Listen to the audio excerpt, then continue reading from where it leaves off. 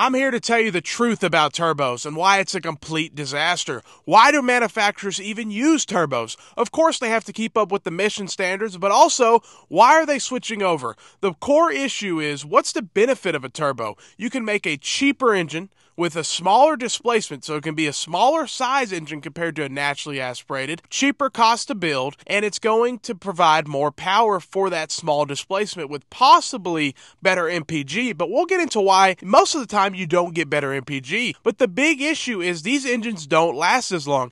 Any mechanic with any sort of mechanical knowledge would agree. It will not last as long. If you don't keep your car that long, who cares? But at the end of the day, turbos cars do not last as long. And then here's the other deal. If something goes wrong, it's increased cost to repair. And a lot of people say, well, what about turbo diesels? And turbo diesels are in a different segment, but even turbo diesels, ever since they introduced a lot of the emission standards with them, it's been a disaster with those as well. And then if something goes wrong with the turbo diesel, have you been on the other side of that repair bill? It's not cheap. So increased cost to repair is a big issue with these turbos. It's cheaper to begin with, but in the long run, it'll probably cost you more money because you're going to have more repairs at the end of the day. Because the turbo wears the engine out, because let's get into it. You have increased air flowing into the engine, which is going to increase fuel. It's going to increase pressure. It's going to increase thermal load. It's going to increase everything onto a small displacement, because manufacturers are, in most situations nowadays, in modern vehicles, they're using it to decrease the size of the engine. A 1.4 liter, a 1.3 liter in your vehicle with a little bitty turbo. That's what they're trying to do. The new Toyota Tacoma, terrible situation. It went from a naturally aspirated, super reliable V6 to a turbocharged 4-cylinder. The only people who are on the internet saying that's a good, reliable vehicle, I understand some people bought it, and hey, it will be reliable for some people, but it's either you're getting paid by Toyota or you work for Toyota. Like, there's no one on there, no mechanic, even people I know that are Toyota, no mechanic can sit there and back turbos at the end of the day for reliability and longevity. And if you're watching my videos, a lot of people they want to keep their car. They want a car that lasts a long time. And if you are that kind of person, you have to stay away from turbos. And then when it comes to fuel economy, they say you get better fuel economy, but I had the Toyota Tacoma on this channel and they switched to a turbo and the fuel economy was trash. And it's because if you have any sort of heavy foot at all, your fuel economy drops dramatically because that turbo starts winding up and it starts really burning fuel, because as soon as it winds up a little bit, it's gone.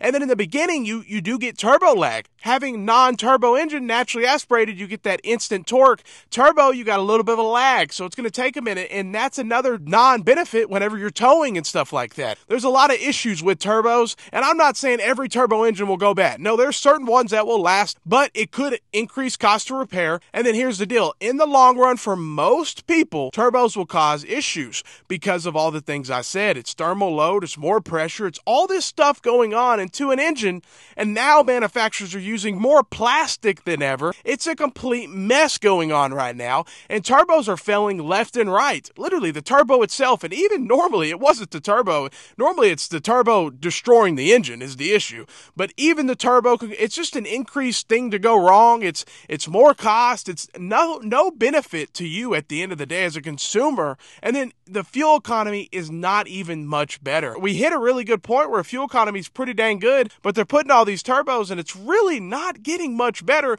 unless you add in a hybrid battery. That's really the only way to really jump that fuel economy up dramatically. It's quite interesting the way everything's going, but I just want you guys to know, if you're watching a review or something online and they're saying it's a wonderful, reliable car, turbo, obviously most people are going to keep their car, so who cares?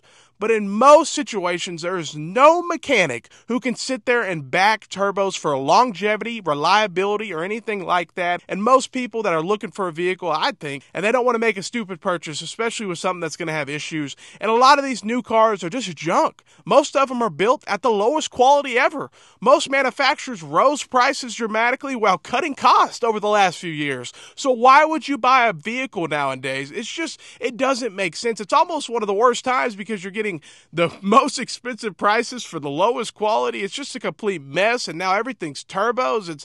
I don't like all these new cars. A lot of it is trash. There's a few good ones out there. Nissan Frontier, still naturally aspirated. You know what I mean? And that shows you that Toyota really messed up, because why did Nissan stick with the naturally aspirated longer than Toyota? You know what I mean? It doesn't make sense. But I know I'm going to get a comment. Someone has a 3.5 EcoBoost with 300,000 miles, and I get it. Certain people will make it, and certain engines will. I'm just saying, in the long run, for a majority of people, for long-term reliability, non-turbo is better. Any mechanic would agree. It's plain and simple. Let me know what you think. Have a great day, and stay blessed.